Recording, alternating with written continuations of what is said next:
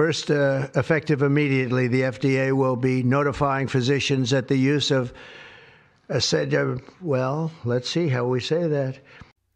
Look, Donald, if you don't know how to pronounce a word, that's fine. It's okay. Nobody's going to hold that against you. But if you are about to go on a press conference where you are about to deliver news, a supposed win for your administration that is about to affect millions of people, maybe look up the damn word first and figure out how to pronounce it before you go on TV.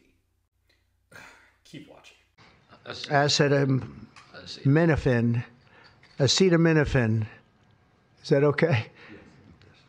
Which is basically commonly known as Tylenol. Very good, Donald. During pregnancy can be associated with a very increased risk of autism.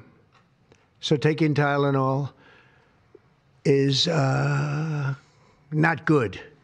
All right, I'll say it. It's not good. Wow. Brilliant insight, fearless leader.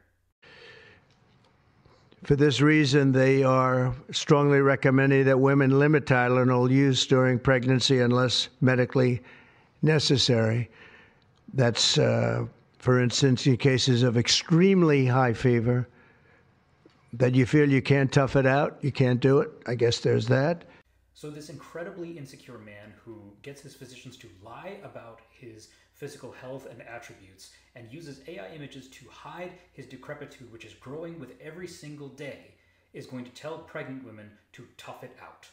It can be something that's very dangerous to the woman's health. In other words, a fever that's very, very dangerous and ideally a doctor's decision.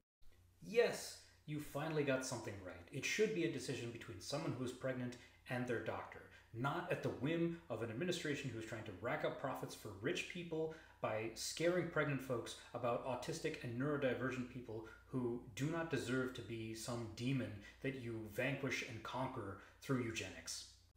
Also, by the way, anti-vaxxers are really angry with Robert F. Kennedy Jr. and you, Donald. So good luck with that.